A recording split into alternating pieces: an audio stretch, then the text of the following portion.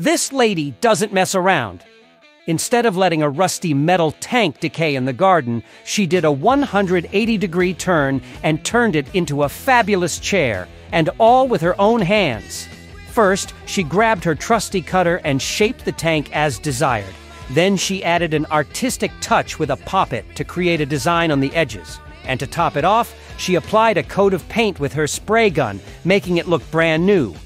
But that's not all, my friends. This woman doesn't settle for just anything. For the seat and backrest, she used plywood, cutting and assembling it like an expert. And the finishing touch? A colorful and plush upholstery for that extra comfort. It wasn't easy, but the final result left her speechless. Her own custom-made chair, crafted by hand with effort and creativity. Now, let's imagine her enjoying leisurely afternoons in her garden, reading a book, or simply watching the sun go down.